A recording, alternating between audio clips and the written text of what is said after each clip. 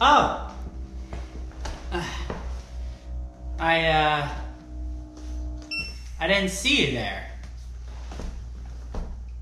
Oh, this? This is the iPhone 11 Pro. You what? A full review? Now? But there's a lot to talk about. Are you sure you want to see all of it? Okay. Well, I guess this is the iPhone 11 Pro review.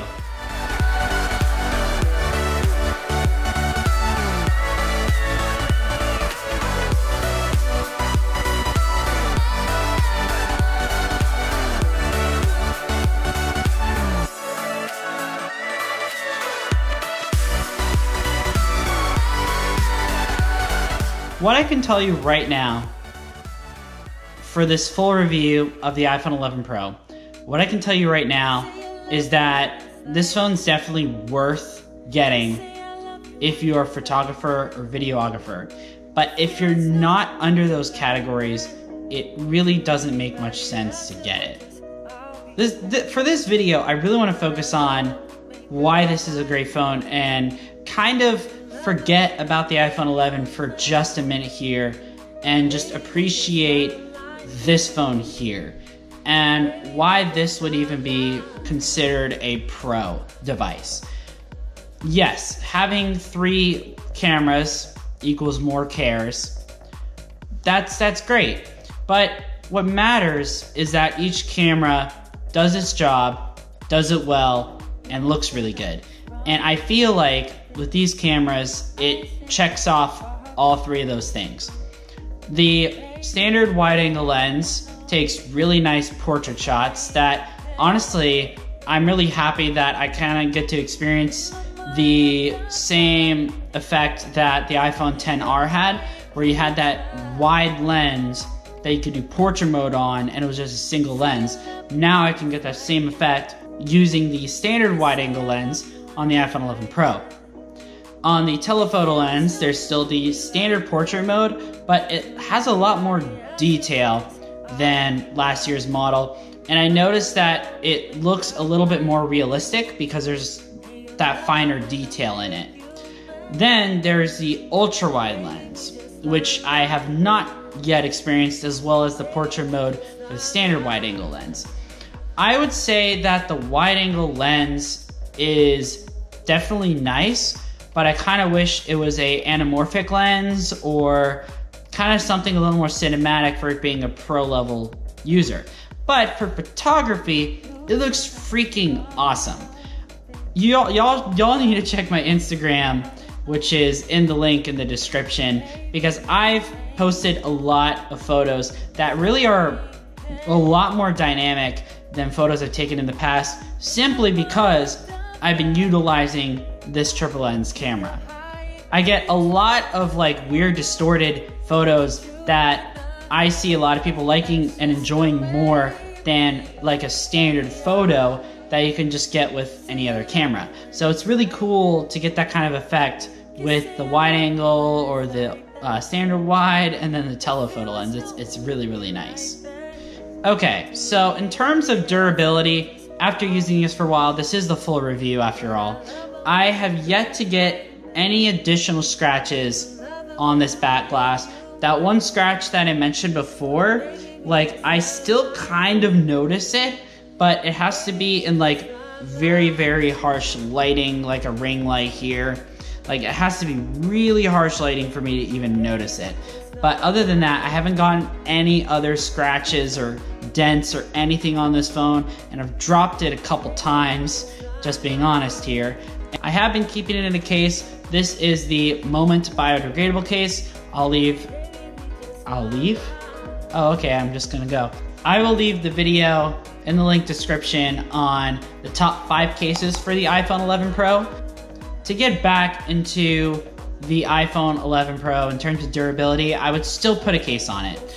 Even though that it's doing really well with scratches and dents from minor drops, I would still put it in a case. I am seeing some cracked screens, from different YouTubers and different people reviewing it, but they've always been like really minor cracks, like nothing that was like demolishing the phone.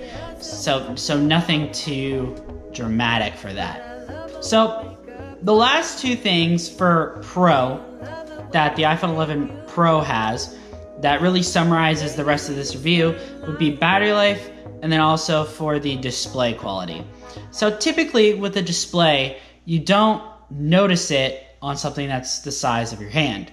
I mean, yes, this is a really, really nice display to look at, and I honestly can tell the difference right away between this phone and an iPhone 10 or 10s. I can notice it really, really quickly, and I feel proud of myself by that. That I can tell the difference really easily.